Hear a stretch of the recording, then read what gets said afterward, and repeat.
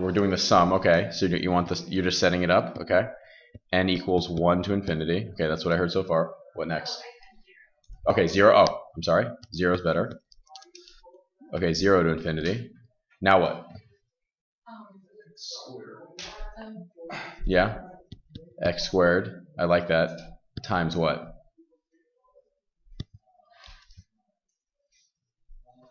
What? No one? Okay, hold on a second. Seems logical. So x to the 4. What do you think it is, kids? Do I get rid of that x squared? What do you think?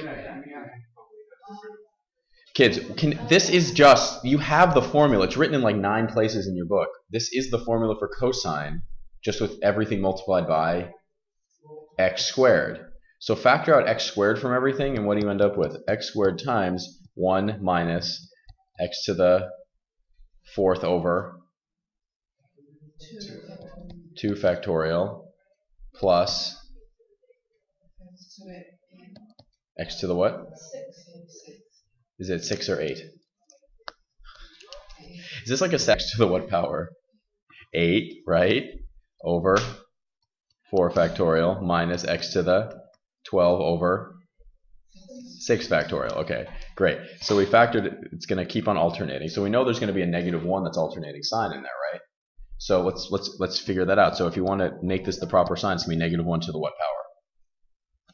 It's going to be to the n, right? Because the first one is positive, so it better be 0 to begin with.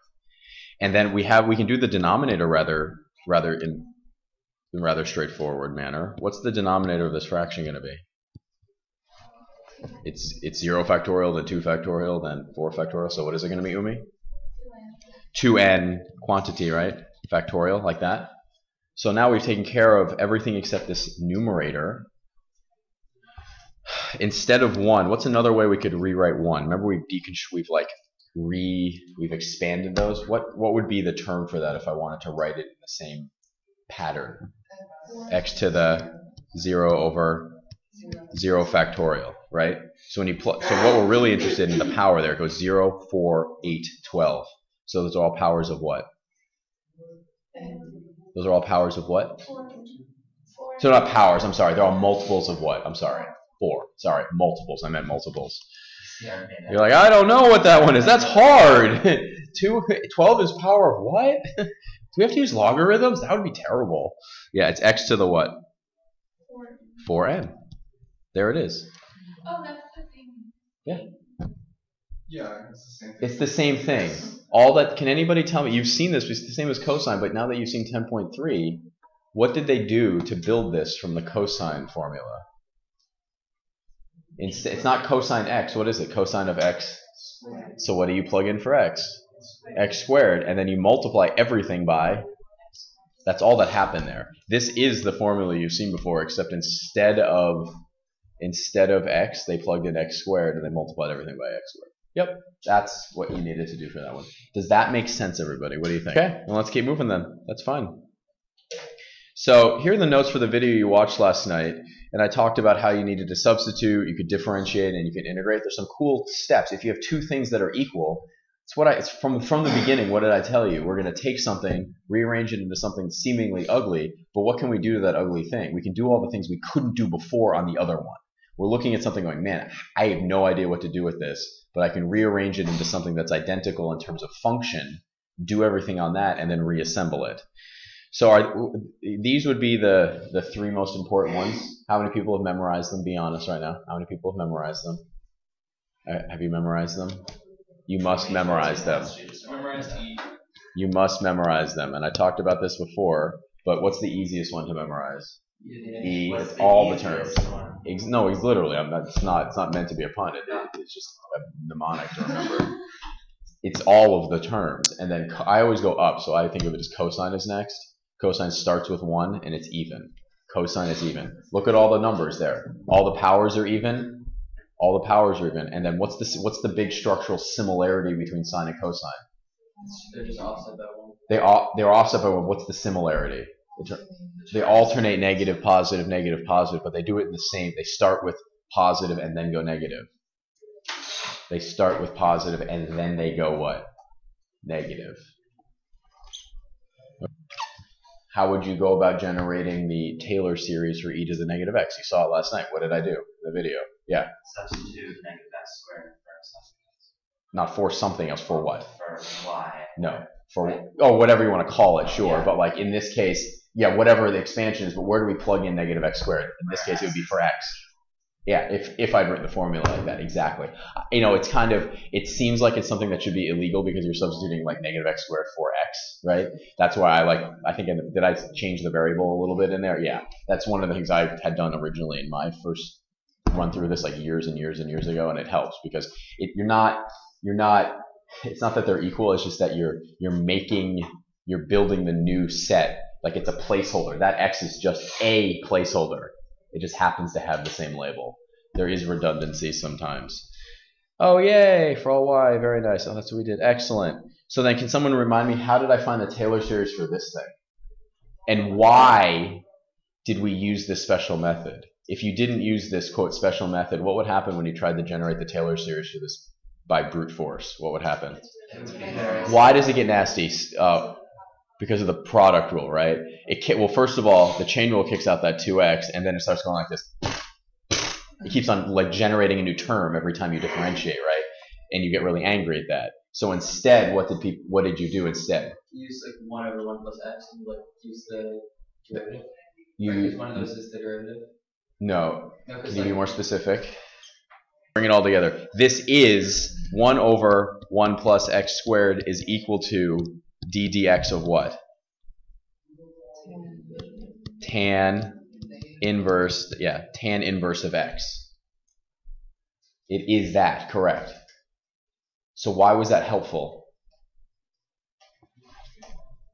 You watch the video, it tells us that you're saying that we have this. Tan inverse of x is equal to the integral of 1 over 1 plus x squared dx.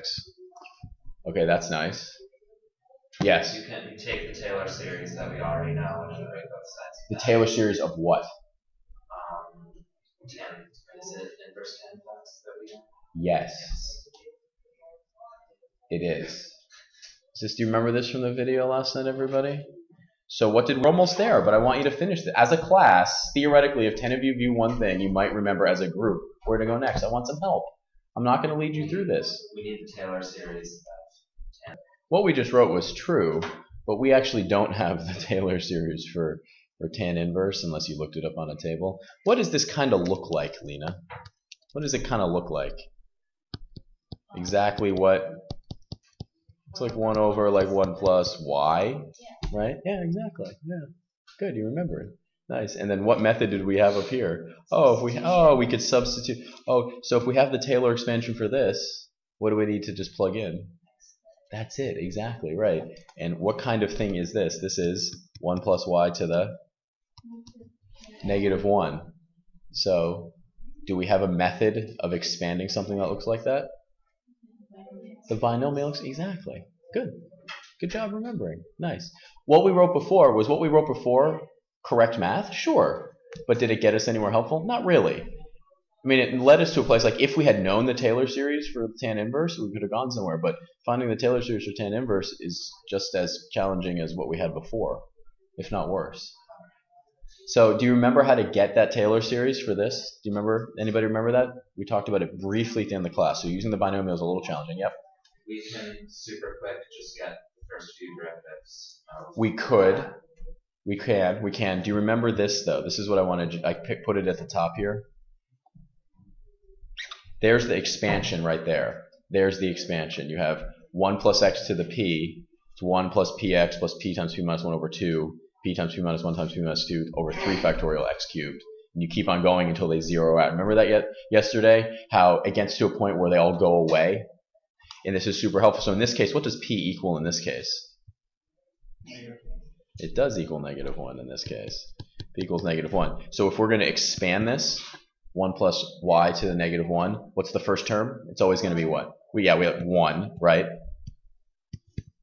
And then what's the next term going to be? Let's look at that formula again.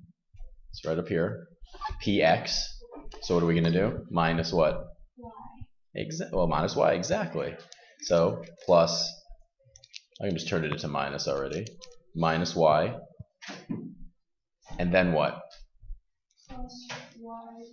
Plus, yeah, so it goes, I should just paste it down here so I don't have to take all this. It might seem like it's hard to remember this, but how many terms are being multiplied above 2 factorial? How many terms are being multiplied above 2 factorial?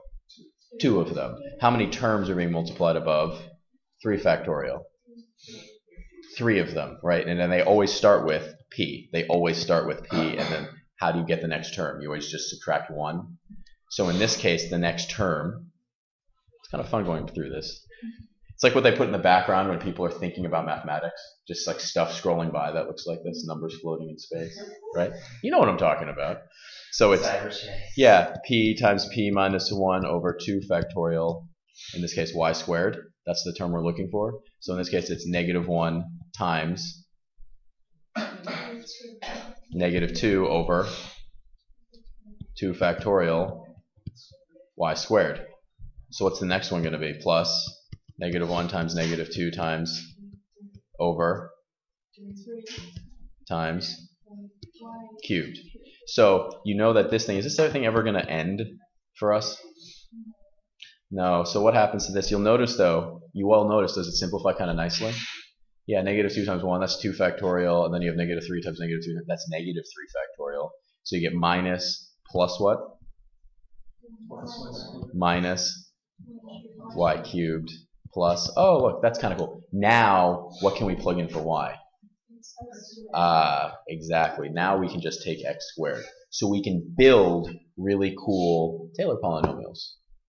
You will definitely spend time on the AP test building Taylor polynomials. And it's similar to what we did before with our absolute values in the ratio test. You kind of get to stare at it until like the sailboat materializes. And I'll give you a gold star if anybody knows what I'm referencing right now. No? It's okay. It's an older movie. You ever seen those dot pictures that you look at and then you can't see anything and all of a sudden you see like the person inside the dots? It's the same thing over here. You stare at this and you're like, oh man, the red herring is tangent, because you think, man, I see 1 over 1 plus x squared, I think tan inverse, right?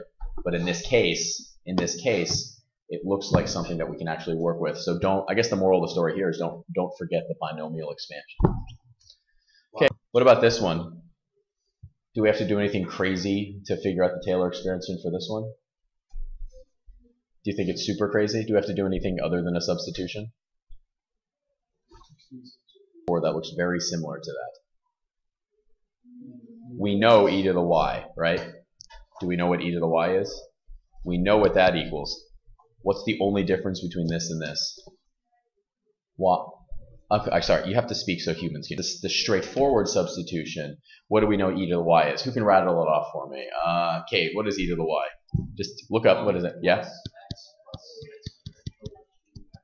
Over 2 factorial plus what? It keeps going, right? Over what? 4 factorial, all right. So if we wanted to do this substitution, what could we plug in for y? Change it from x's, from y's to x's. Theta minus what? Yep. Yep. Yep. And I'm doing a terrible job of writing this out, sorry. Plus theta to the 5th over 5 factorial minus theta to the 7th over 7 factorial. Exactly. So if we let this equal x, right there, if we let that equal x, the first level is really nice and straightforward. Hey, we can substitute that in, right? It's just a direct substitution. But if we wanted to get rid of the sign, we have to do what Lena just remembered, which is we have to take this and actually start working with it, which is kind of a pain in the butt, it seems like. But if we keep track of the terms and how they collect together, the pattern resolves itself relatively straightforward. So for example, this whole thing right here, this whole thing right here is going to go there, it's going to go there, it's going to go there, and it's going to go there. Now, am I ever going to have you multiply out something that's that big and square it, for example? The whole thing, like for more than just a couple terms? No. I'm definitely not going to make you do that. What happens as you start, I mean, how many terms is this? How many terms? All of them, right? So if you were to square it, you could arbitrarily keep going for as long as you want, right? That sounds fun. The thing is, do the powers of theta get really big really quick? They do. They do. So I think I zoomed in and out a lot when that's this section of the video because it just keeps on getting really big. So if you were to plug this in once, you end up with e to the sine theta is equal to 1 plus this thing, right? I'll just write out 3 of them. And then what's next? And it keeps going. Sorry, I'll do dot, dot, dot. Dot, dot, dot. And then what's next? Plus that thing what? Squared. So this is where you get all cranky like, and you're like, Mr. Seamon, that's unfair. I don't like this. Theta 5 over 5 factorial dot, dot, dot. Squared over what? 2 factorial. Let's just ruminate on this. So that's going to be sine theta squared over what? 2 factorial. But what are we saying sine theta is? Theta. What are we saying sine squared is? Theta minus theta cubed over 3 factorial, right? Plus what? 5th over what? And that thing keeps going, squared all over 2 factorial. So that's what we have right here. That's what we have. That's literally the same thing right there. Right, but I'm sorry. down one. But down one? Just theta squared over 2 factorial. Because when you do this out, you get this wicked big mass of variables, correct? I'm only interested in right now, just what is the coefficient of theta squared, because I want to list them out power by power. So is there a ton more to this? Okay. Absolutely. But I was just saying, we're collecting first, we have the constant 1. Right. Then we have theta, and then we're like, where are all of the theta squared? Separating it by Exactly. parts. Instead of like expanding it out and then counting, I'm just counting.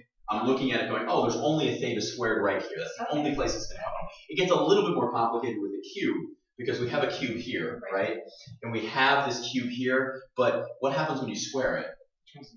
It turns into 6. So these turn into square, 6, 10, right? So we have to go to the next one, right? That's going to lead off with a theta cubed. What's the denominator there going to be?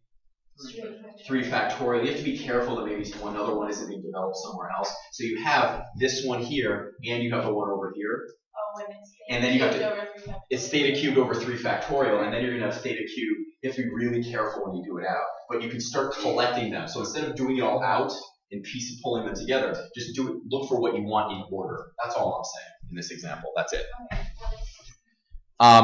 So there's another relationship. The derivative of what? Yeah, 1 minus x squared. That's the derivative. I just like writing it out like this, of 1 minus x to the what?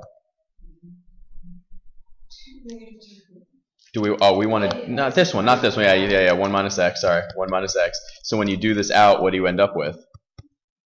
1 over 1 minus. Yeah, you end up with 1 over 1 minus x what? Squared. Is there something else there too? Negative. There's a negative on top, right?